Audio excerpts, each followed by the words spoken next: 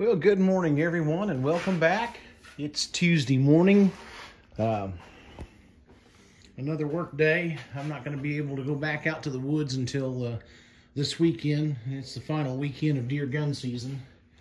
It's turned off fairly cold, so maybe that'll get the rut started and maybe change our luck a little bit. But what I've got here, I'm fixing to up the game a little bit on my knife handle making and log furniture in the future. I bought a stationary bandsaw.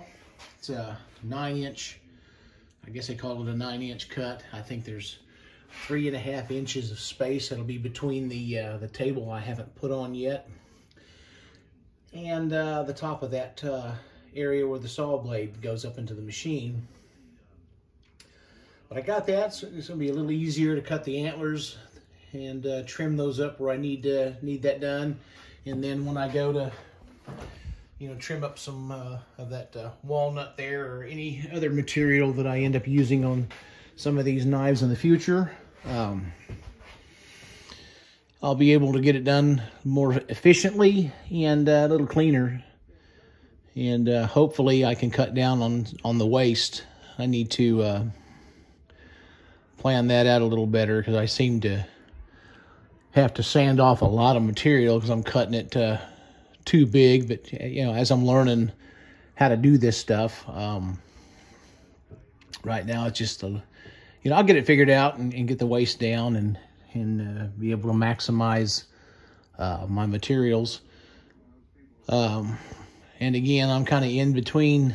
I have to kind of look for antlers, and sometimes I find them at some of the antique stores, and here lately they've had a hefty price placed on them, and I'm not, gosh, the suppliers are really making it difficult. They're getting to where they're really proud of their materials, and I don't know. I have a bad, if I take down a good buck, I usually end up having a European mount done, so I don't get the antlers for that. I just have to depend on finding sheds or just coming across stuff. I have some items left over like this. I may be able to use that. I've got another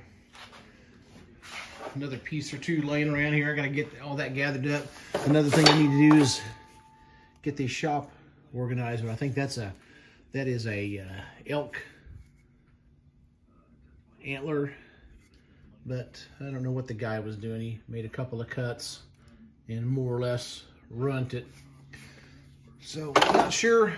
I might find a Bowie knife or something to put that handle on, or just sand it down. And I mean, it doesn't have to necessarily look like a deer antler to be an antler knife, I guess, anyway. But that's what's going on now.